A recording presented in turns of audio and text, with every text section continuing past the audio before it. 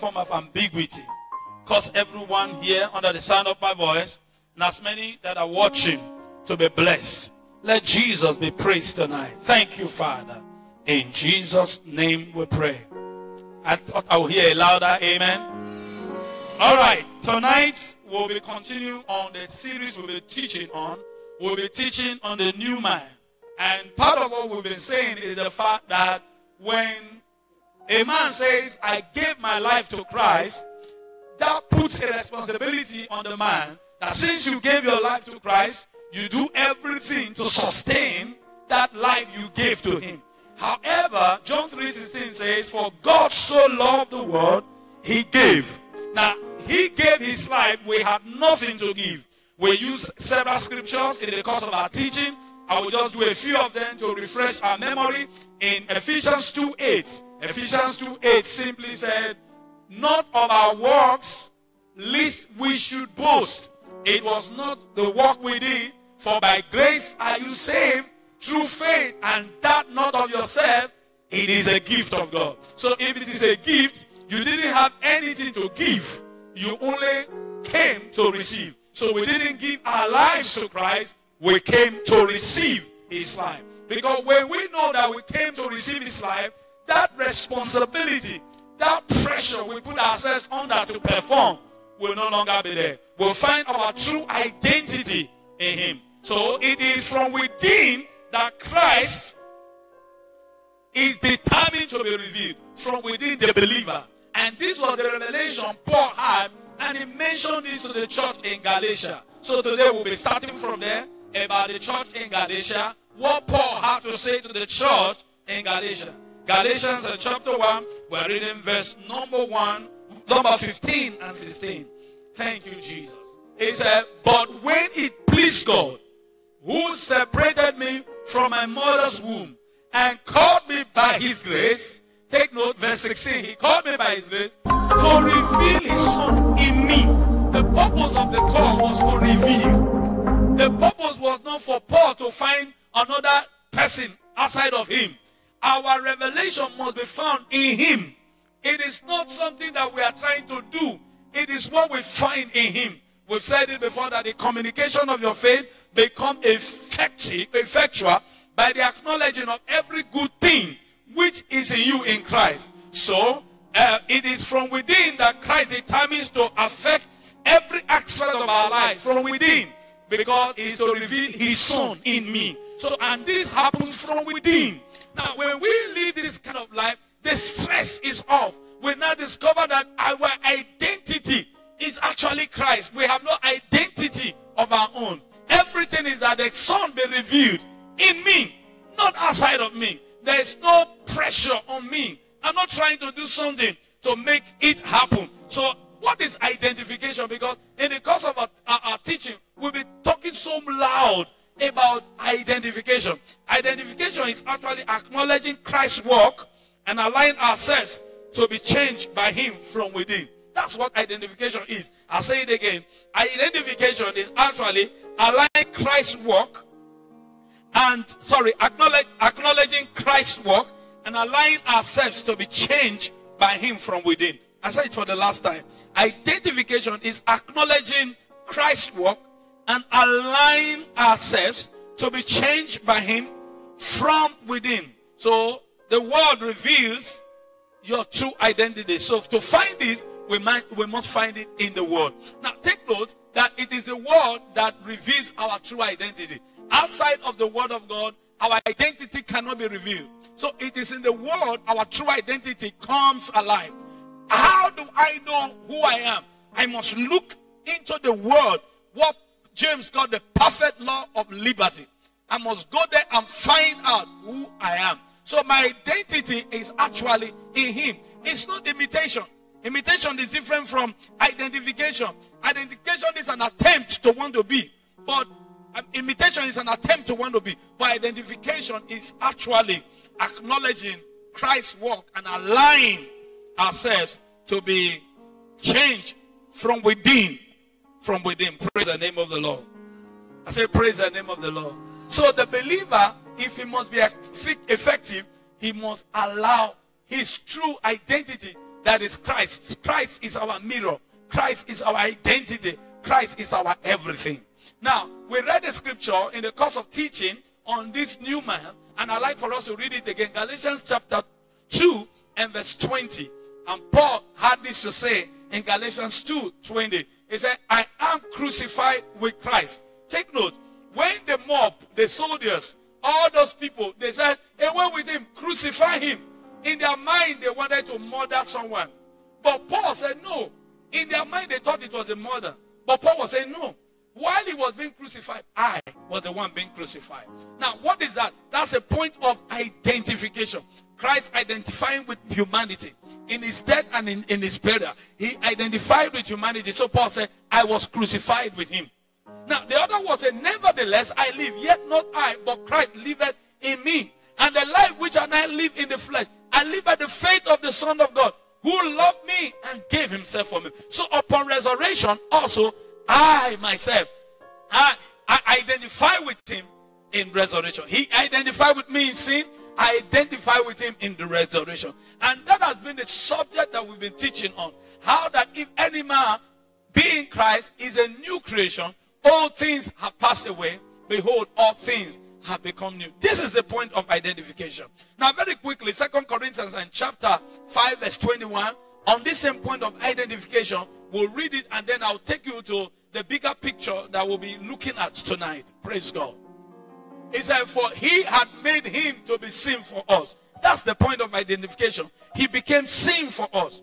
We sinned, he was made sin. Take note, he did not sin. The Bible says, for he had made him to be sin for us. He didn't sin, we sinned, he was made. He took our place. That is the point of identification. Who knew no sin, that we might be made the righteousness of God. So the purpose he identified with us is for us to identify with him in resurrection. So he took our place, we took his place. And so we can't find our identity outside of him. He became us so that we'll become him. Glory be to God forever. Now this is a new man. He became us so that we'll become him. And this is the point of emphasis. Now when we begin to see this big picture, it helps our work. The pressure will no longer be on us. All over the world today, people are going through a lot of things. And they allow the environment to define them. Your environment shouldn't define you. What is happening globally shouldn't define you. What defines you is your identity with Christ. He identified with you in your worst state. When you were a sinner, he was made sin. In the same vein, now that he has been raised by the glory of the Father and we have received this sacrificial work, we identify with him in righteousness. So my true identity is revealed in the Word of God. So the Word of God reveals who I am to me. I can't find it in my world. I can't find it in science. I can't find it in politics. I can't find it in business. I only find that in Christ. Praise the name of the Lord. Second part we explained today in 1 Timothy chapter 6 verse 17, when Paul charged Timothy to rebuke those who were rich in the world. He was not only talking about unbelievers. That letter was written to believers. 1 Timothy 6:17. Before we get into the bigger picture, I've really not gone into that. He said, charge them that are rich in the world, that they be not high-minded, nor trust in uncertain riches. Take note of the word uncertain. Everything in the world is transient. Nothing is stable. Nothing is permanent. So Paul admonished Timothy. He said, charge them. The word charge means, look, you need to instruct them. You need to talk to them. The reason is a lot of people have trusted in the things of this world. And the things of this world fluctuate. The things of this world, they are not steady. And Paul said to Timothy, charge them that are rich in this world, that they be not high-minded. They shouldn't get proud with their connection, with their money, with their contact, with their intelligence. And all of those things have fallen like a pack of cards in the last few weeks globally, because money has failed, intellect has failed, science has failed, business is packing up, and there's a downward trend right now. And all of those things, they're the things Paul told Timothy. It means that we cannot trust in those things, but look at what he said, but in the living God. God is constant. God is consistent. He said, who giveth us richly all things to enjoy? Is God against those things? No. But while we pursue those things, God must be in the front burner of our heart. Our identity must resonate. Our identity must be in the front burner. It shouldn't just be that we find ourselves in business, finding ourselves in science, finding ourselves in commerce, finding ourselves in politics. We cannot. Even with money, we can't find ourselves. Money can't define you. What gave birth to you is the word of God. And the only thing that can define you as a child of God is the word of God. Can I hear an amen from somebody? So let me talk about what the new man is now. Because this was the prayer of Paul. Paul took time to pray. Because the word is our mirror. God's word is our mirror. God's word reveals our identity. Let's find out who we are as far as God is concerned. Because all of God's power was put together in Christ. And all of that power is being revealed in us. Have you noticed something? Church, I want you to notice something. Holy water has failed in this season. Carrying sand from one place for prayer has failed. Carrying handkerchief in the name of mantle has failed. There are people who have a pool, they call it pool of Bethesda. None of them are talking again. A lot of things have failed in the world where we live in. The word of God liveth and abideth forever. I thought somebody would say amen to that. That is only one thing that cannot fail. And that is why we must give priority attention to the word of God. Everything is failing in our world. And that's why I say, charge them that are rich in this world, not to be high-minded. Not trust is uncertain riches. Riches are uncertain. He said, but to trust in the living God. Our trust must not be in all these things. They have all failed. And our identity cannot be found by those things. You know, people are trying to define themselves by the mansions they have. Men are running away from their mansion. They are trying not to be caught by the virus. All of these things are failing. No wonder I said the glories of this world, they fade away. But the word of the liveth and abideth forever. Glory be to God. Now, in view of this,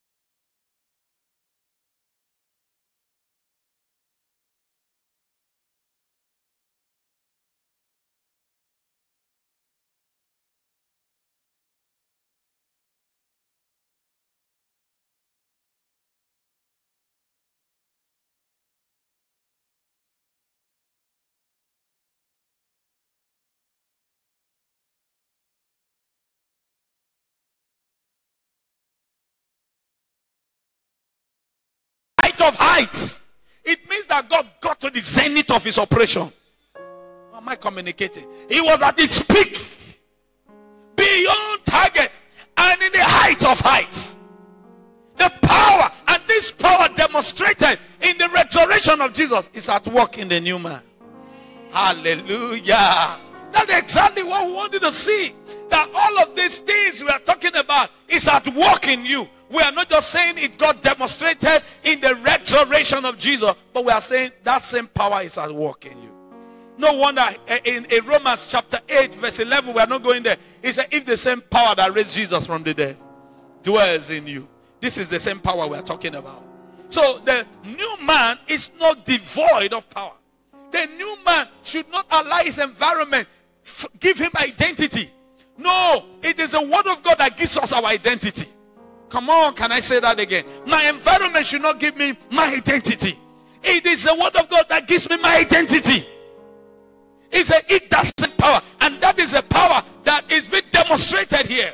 The exceeding hupabalon, greatness, megatos, and the next one is power. The exceeding greatness of his power.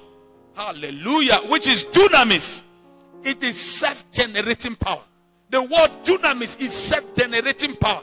So within you, you have what it is to make things happen. Stop looking outside for power. Power, you are not void of power. Hallelujah. Am I communicating, church?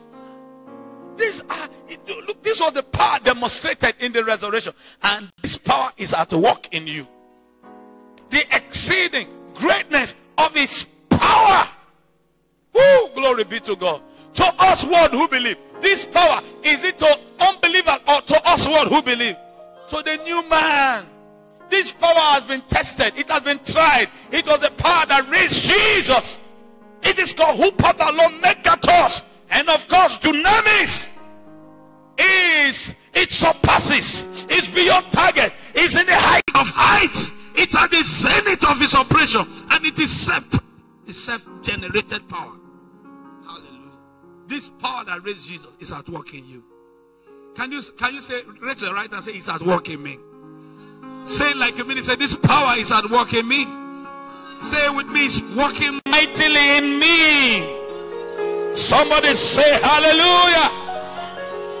That, like I said, to me, it's as all of the power released at the resurrection of Jesus, or demonstrated in the operation of his resurrection by God, is concentrated only in this verse. He said, and what is the exceeding greatness of his power to us who believe, according to the working. There's another word called working. The word working is energial. Energial. It's effective. It's active. It's operative. Only in the believer. Energial. Energial. Just one verse. 6 different words used in one verse to describe the operation of the power that raised Jesus from the dead. And that same power is at work in you. Hallelujah. Glory be to God forever. I'm excited. I feel like flying tonight. I don't know about you. I feel like flying tonight. Hallelujah. And what is the exceeding? Upabalon. Greatness. Megatos. Power. Dunamis. At work in the new man. Energial according to the working, which is energial of his mighty power. The other word is mighty. Mighty. Let's look at the word mighty, which is called iskos.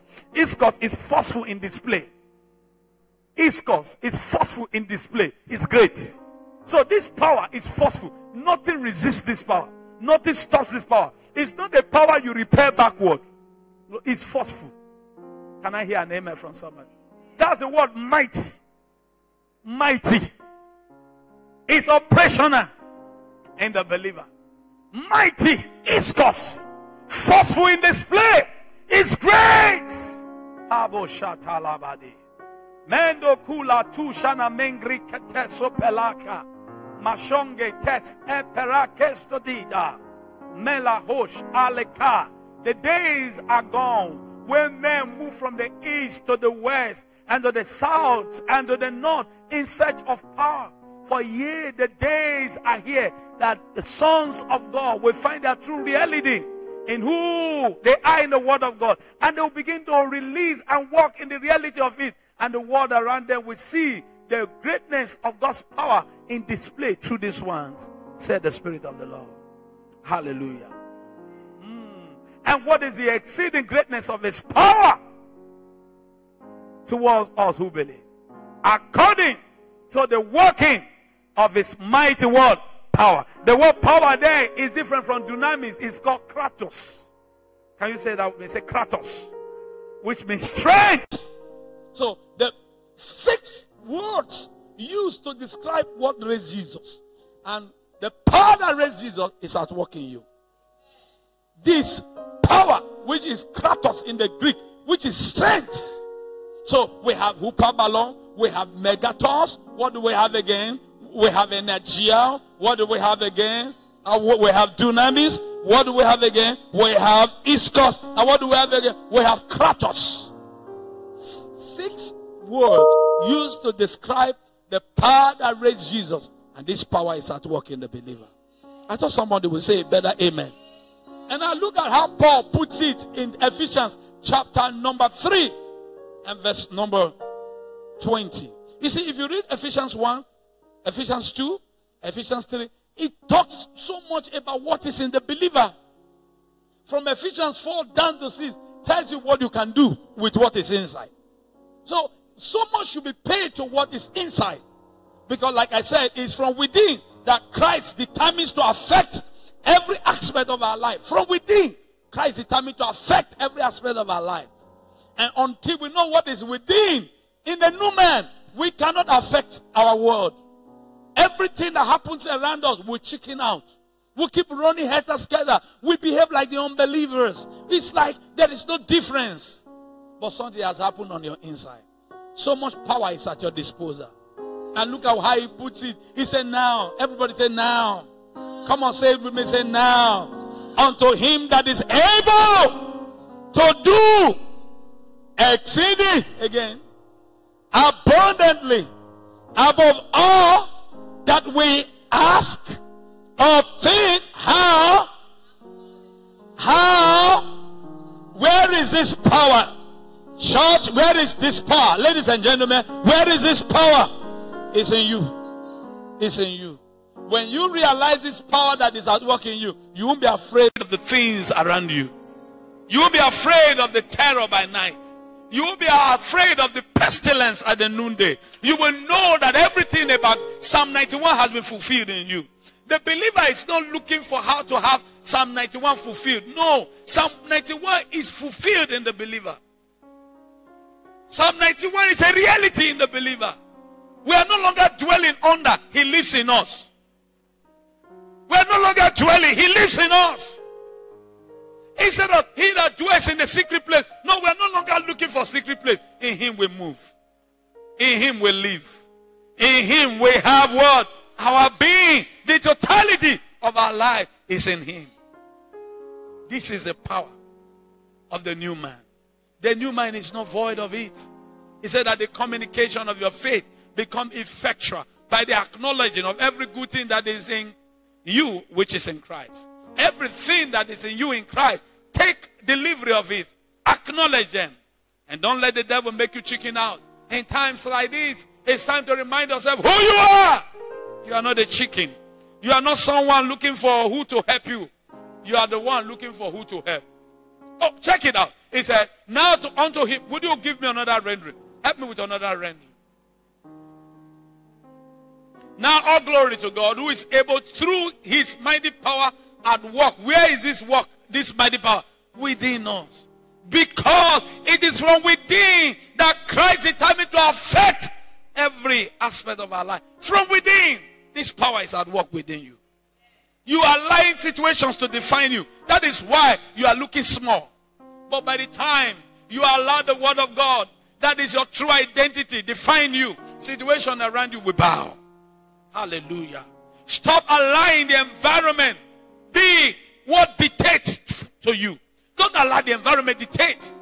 No, you dictate by the power that is at work with it. This is how Paul explains it in Ephesians chapter 6 verse 10. He explains the same power in Ephesians 6 verse 10. Look at how he put it. He said, finally, my brethren, be strong where? Be strong in Christ. Be strong in your reality. Because our reality is Christ. If any man be where? Be strong in this Christ. Be strong in the Lord and the power of his mind. All of the things I've been explaining. Be strong in it. If there's anything to be strong in, don't be strong in your financial life. Don't be strong in your political life. Be strong in the Lord. The strength of the Lord is what controls every other thing. Don't ever expect to control your life from the outside. You must control your life from the inside. Can I say that again? Never you expect to control your life from the outside. Always determine to control your life from the inside. It is from within that Christ determines to affect every aspect of our lives. Stop allowing the outside to determine who you are. Be strong in the Lord. Don't be strong in your connection. You know, I have contact, I have connection, I know so and so, I know so and so. And a day comes, all of those things fail. Money failed in Egypt. Money is failing in our time. I was so shocked. I saw on the social media, right there in Italy, people threw their money through their window. And on the street, money littered the street. People said, we are tired. Money has failed us. Because in the last 1 month, it's not been easy with citizens or people living in Italy. Not even their money could save them. And that is the frustration a man gets when he allows the outside to control him. It's expected that you allow from within to control the outside. Now, even when money fails and everything fails, there is a strength you receive from the inside, according to the working of his mighty power that is within us. Can I hear an amen from someone? So Paul took time educating the church in Ephesus. He said, this is where your strength stems from within. When he pleased the Lord, he separated me from my mother's womb to reveal his son in me. The purpose is to reveal his son in me. The world can't reveal me. Only the son reveals me. Hallelujah. Turn with me your Bible. Let's read 1 Peter 5, verse 7. 1 Peter chapter 5, verse 7. Somebody blessed tonight? Hallelujah. Casting all your care upon him. For what does he do? What does he do? Next verse, verse 8. Be what? Be what? And be what again? Your adversary, the devil, as a roaring lion, walking about, seeking whom he may devour. Does he devour all? Does he devour all? He seeks whom? Whom talks about a person. He does not devour all. He seeks whom to devour. Why? Because the devil does not devour all. He will look for those who are vulnerable, those who lack knowledge, those who don't know their identity. And then he takes advantage of them. And then he begins to pray. So he said, be sober, be vigilant, because your adversary. Verse 9, quickly. Look at how the Bible talks about it. He said, whom resist where? Steadfast. Where do you resist him? You stand in the faith of the gospel. You stand in the faith of what Christ has done. You stand in the faith of the power that is at work in you. Resist him. It means you must know who you are to resist him. Because you are standing upon something. That is why I said, be strong in the Lord. It is in the strength of what you know that you stand against the devil. It's a finally, brethren, be strong in the Lord and in the power of his might. They put on the whole armor of God that you may be able to withstand the wiles of the devil. So your ability to withstand is in your strength that you have in the Lord. Glory be to God forever. I'd like for you to just say, thank you, Jesus. Can you say it like you mean? Say, thank you, Jesus. Your victory is my victory. Your conquest is my conquest. The power demonstrated in your resurrection is at work in me. If the power that raised up Jesus from the dead dwells in me, that same power shall quicken, shall vitalize my mortal body. Hallelujah. What God did in Jesus is for the new man. What God did in Jesus is for the new man. This must be strong. We must be strong in this. Our strength must not be in our finances. Our strength must not be in our contact. Our strength must not be in the people we know. our strength must be in this truth of the word. Because what defines us is the word of God. Being born not of the corruptible seed, but of the incorruptible. The word of God that liveth and abideth for how long? Forever. We can stand on that. Hallelujah. We can stand on this word. It abideth forever. Hallelujah. Now, this is why, oh, come on. I remember a scripture now in Philippians, I'm sure, chapter 2. Let's check from verse 12. Yes, from verse 12. This is what, maybe we'll spend a little time there. Wherefore, my beloved, as ye have always obeyed, not as in my presence only, but now much more in my absence, work out your own salvation with fear and trembling. Take note of the word. Work out your own salvation. Take note. It didn't say work for your salvation. Work out your. It means something has happened is inside from within. We said it is from within that Christ determined to affect every aspect of our life. So work out what Christ has done. The 6 things we mentioned in Ephesians chapter 1 verse 19. Work it out. Come on. He didn't say work for it. Something had happened in you. He said work that thing out. That is from within. Let the world see what is already happened. Or what has already happened in you. Now look at the next verse. The next verse. For it is that. What are you supposed to work out? The God that is at work in you. Come on.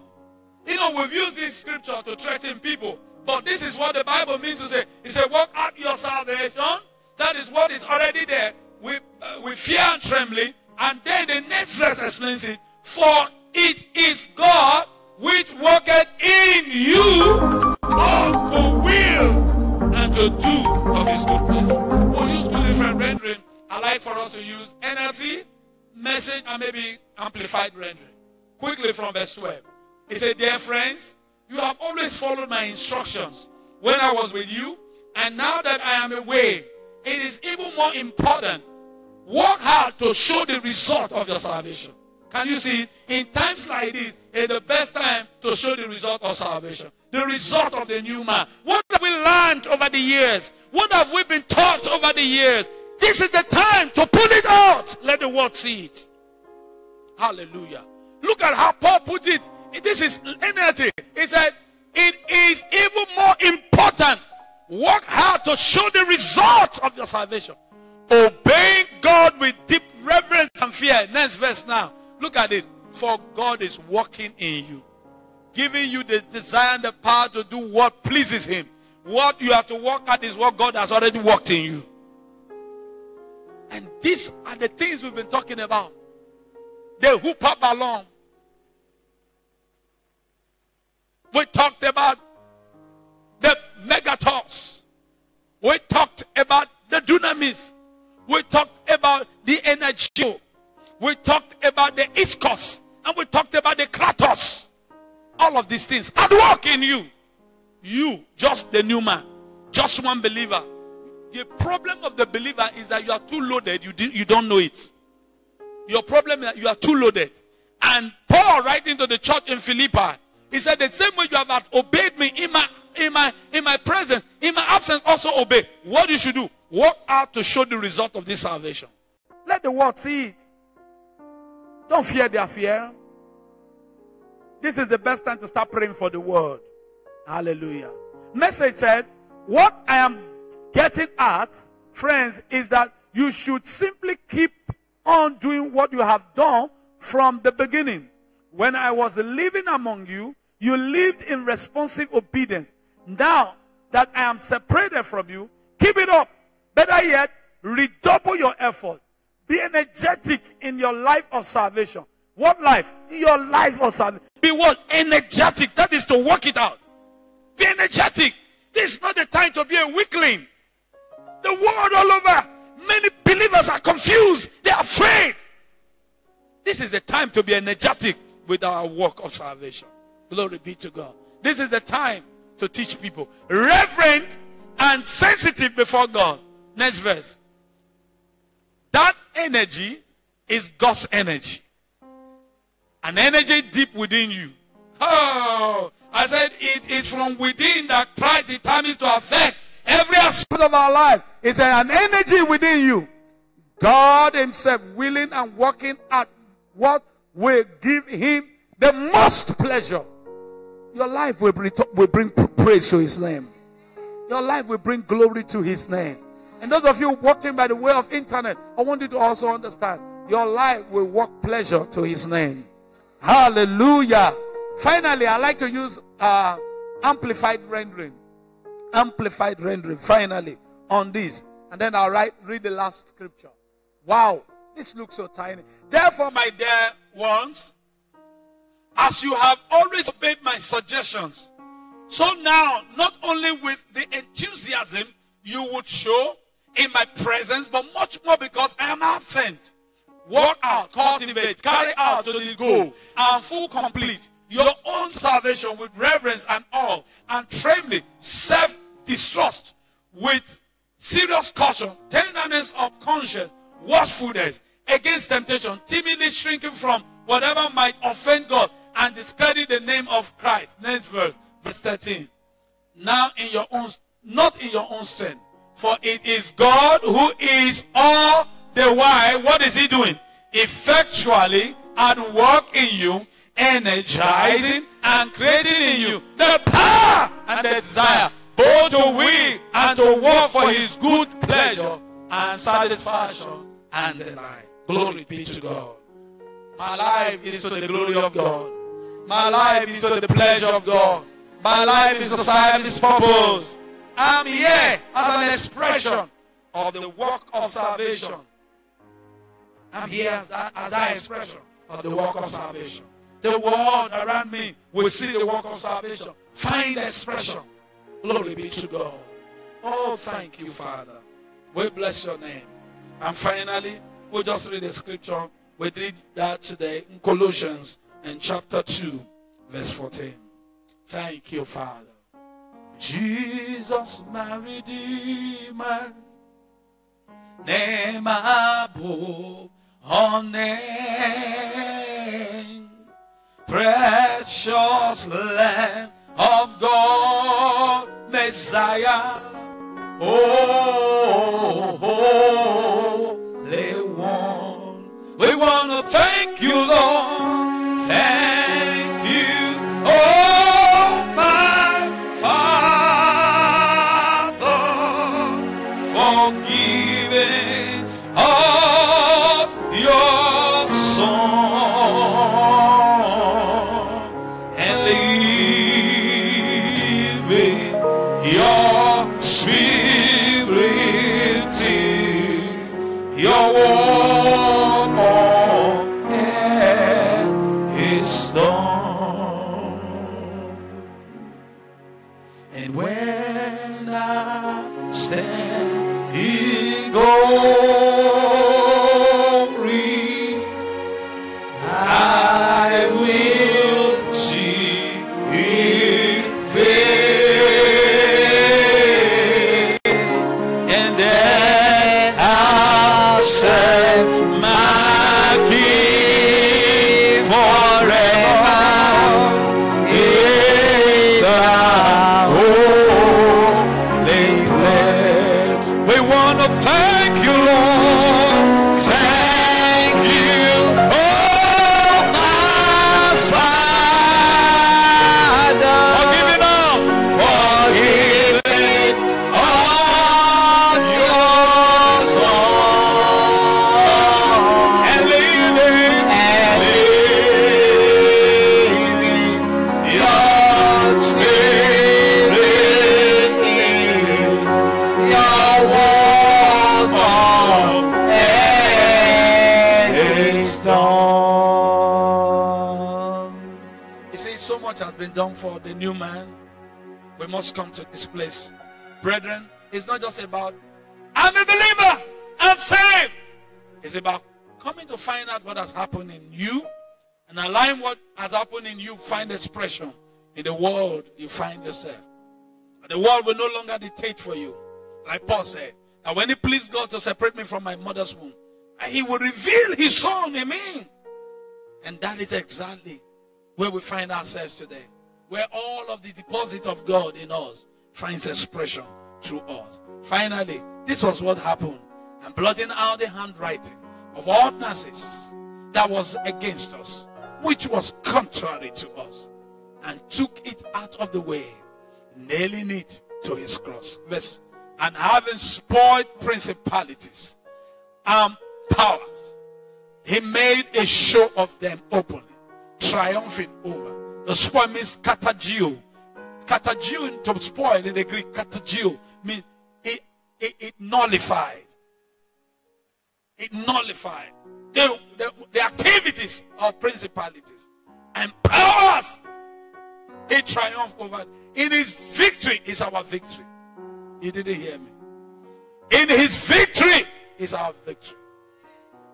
We are his trophy. We are his trophy. And we must show it to our dying world. The dying world must know that the new man is his trophy. And for those who are not saved, we must take this trophy and show it to them. And we are the trophy of his victory. Hallelujah. And the world will know that something has happened. For God so loved the world, he gave. Jesus has died for the world. The sinners alike, he has died. Only those who have come. And our call is to let them know something has happened on their behalf.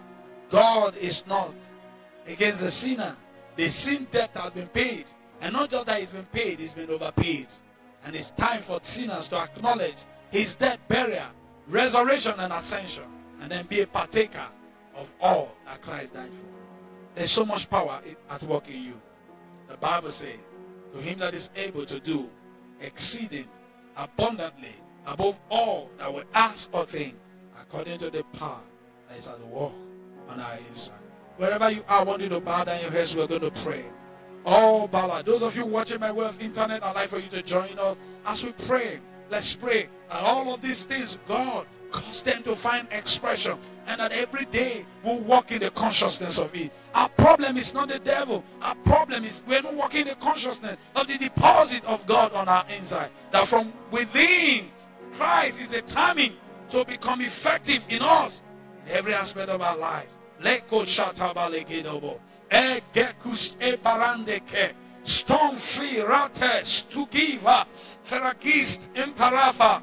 O gragabagia tomengiga bongiza kolomoto sike kok isponve ilamankradaba ezorita mangala boho jangre testo bradeha. Thank you, Father. We give you praise in the name of Jesus. I'd like for you to join your faith with me. Let's pray for as many that are watching this program in any hospital, in any healing home. Some of them at home, some of them need healing. We speak this power. We release this power. We command sickness to disappear in the name of Jesus. Wherever you are hurting in your body, we ask that the balm of Gilead soothe your pain right now. We command healing over your body right now. In the name of Jesus, we extend our faith to you. We command that the devil cease from his maneuver over your body. In your body, we command him to desist from his operation. And today, we speak healing over you in the name of Jesus.